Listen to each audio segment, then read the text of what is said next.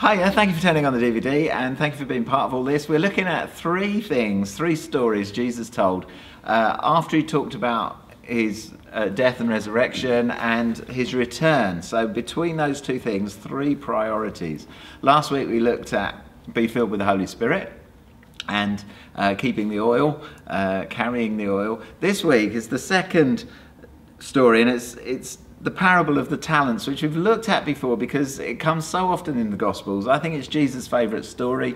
I've never preached on the bridesmaids before, but I've preached on this one a lot because I love the way it talks about God. It says, the kingdom of heaven will be like a man going on a journey. He called his servants and entrusted his property to them.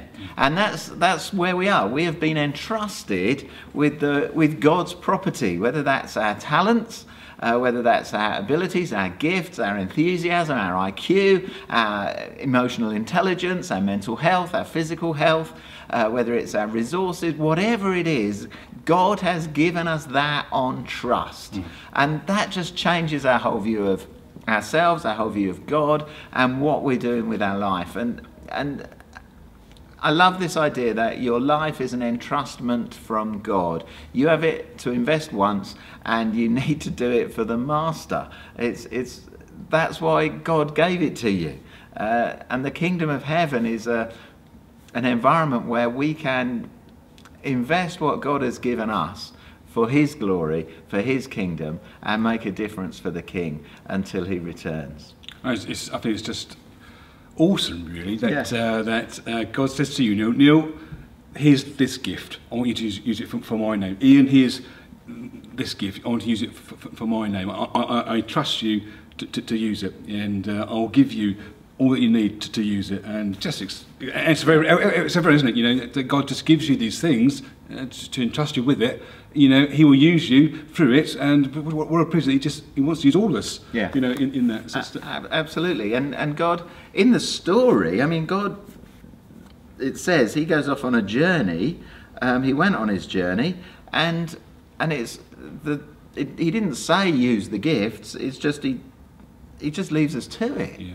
And I don't believe that for a minute. I believe God is with me when I'm serving someone, or when I'm praying for someone, or when I'm preaching.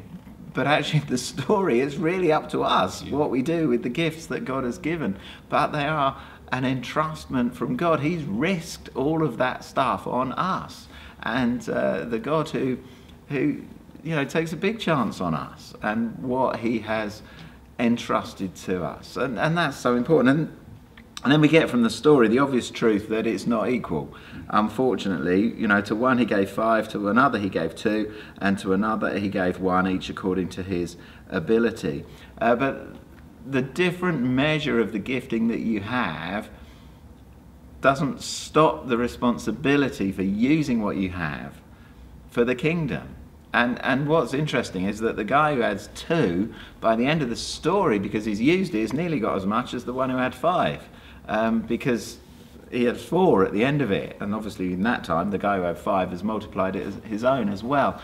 But God wants us to use what we have for his kingdom, and that's an awesome responsibility and something that God holds us accountable for. And he came to when he comes back, he comes to get an accounting, to settle accounts with them. There will be a settling of accounts, and it'll be, what have you done with the gifts that I've given you? I think the more often we use our gifts, the more we become confident in our gifts, and the more we see Jesus at work. I'm still getting practicing my prophetic, but I'm just getting more and more into it, and the more I'm practicing, the more I'm seeing Jesus do things. And it was great last night when you went around the room and just prophesied over everybody in the room. And there was once or twice when I thought, has he got something? So I was praying in tongues for you while you were doing it. But it was great, and you had something for everybody. And that is, that you didn't have that a couple of years ago. Exactly. And that's, I'm not to that level. And that's just a great example. Great example. With the accounting, the verdict is, to the bloke who had 5 and gets 5 more, to the person who had 2 and gets 2 more, the verdict is, well done, good and faithful servant. And this is a bit of a bugbear of mine, but because often I get the impression that people in church don't like the idea of success, particularly successful churches, and they say, oh, we're not called to be successful, we're called to be faithful, which of course is true, but here the faithful one is the one who's multiplied the talents. The faithful one is the one who's used their gifts, and as Ian said, as you use it, it multiplies. And that's faithfulness. Yeah. Faithfulness isn't keeping our head down and trying to stay pure. Faithfulness is using the gifts that God has given us to see them multiplied. Faithfulness is taking that step to prophesy around the room, or to say that thing at that business meeting at work, or to knock on your neighbour's door and invite them to an event. Faithfulness is carrying the gift that you have to teach the kids or welcome or whatever it is, and using it. That's faithfulness. Yeah, and why wouldn't you want to use it? Yeah, it's true. You know, for God, yeah. Yeah, absolutely. And so they get rewarded, and the reward, interestingly, is more responsibility. You know, come and share your master's happiness. That's a great thing, isn't it? But I will put you in charge of many things. You've been faithful in a few things, I'll put you in charge of many things. Come and share your master's happiness. There's something about increased responsibility, and my challenge, as I said on Sunday, is to, if you're helping with something, step up and lead it. Take a bit more responsibility, because that's your reward. Your reward for serving well at the soup run is to organise the soup run and take responsibility for the soup run. Your reward for serving well in the adventurers or in creche is to step up to take responsibility for that, or maybe to take responsibility for another group. You know, serving and blessing and helping is great, but the reward for doing that, the multiplication, will be responsibility. And that's a serious thing that God wants to give you, and he's entrusting that to you. Yeah, I think it's just to remember, you know, that we all have gifts. God has given us, every single one, a gift. We're all called into ministry, to serve him, to bring glory to his name. And as I said before, you know, it's important that we use our God-given gifts. You know, I've got different gifts to you, and vice versa. Yours very well. Hopefully, I use mine very, very well. You know, and just want to encourage you that you have gifts. Yeah. You know, please, Jesus has given you gifts to use for His glory. You know, it may be sometimes up front, it may be behind the scenes. You know, man may not see it, but Bible says God sees it, and He sees you working. And, the last thing, just to say, the condemnation of the person who didn't is just so strong. Master, he said, I knew that you were a hard man. And the master replied, you wicked, lazy servant.